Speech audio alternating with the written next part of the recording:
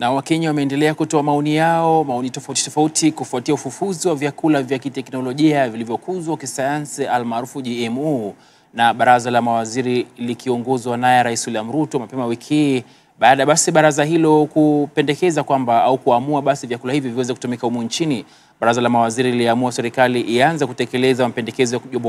jopo kazi lilobuniwa kuchunguza basi chakula hicho na basi kupendekeza usalama pamoja na usalama kwa binadamu kama hatua za dharura za kuokoa maelfu ya Wakenya wanaokumbwa na njaa. Vyakula hivyo basi vilipigwa marufuku nchini mwaka 2012 kufuatia usalama wake. The only way that we can achieve at least to have food security is to introduce crops and also import some of the foods that are maybe, let me just talk of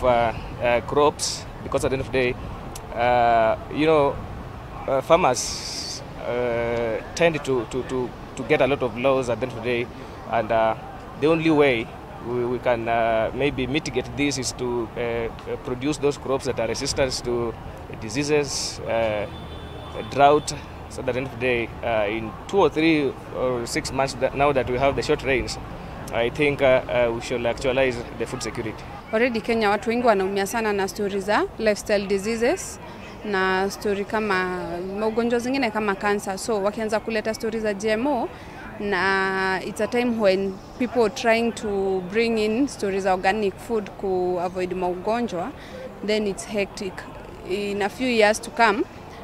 we'll not be dealing with issues za chakula kuwa less ama starvation for that matter. We'll be dealing with people dying cause of lifestyle diseases ama magonjwa zingine kama cancer, which we ought to be avoiding at this point. So it feels like it's an easy solution, but we're going to have a bigger problem in the future.